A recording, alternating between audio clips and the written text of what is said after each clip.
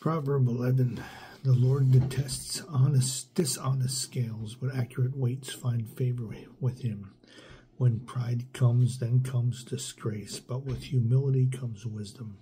The integrity of the upright guides them, but the unfaithful are destroyed by their duplicity.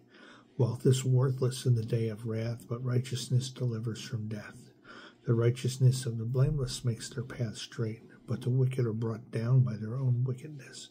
The righteousness of the upright deliver them, but the unfaithful are trapped by evil desires.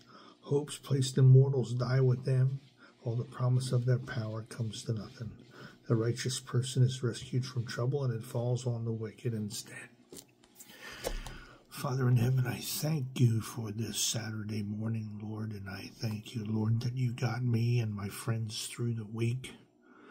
Father, I pray for those right now who had a difficult week, who are waking up this Saturday morning with an extremely heavy heart, with problems that they can't seem to get around.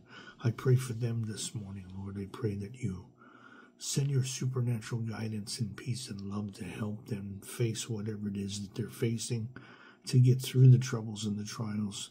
Lord, this Saturday morning with the rain outside, at least in our area, I pray that it's a good day for families to sit together and reflect and spend time together, stuck in the house.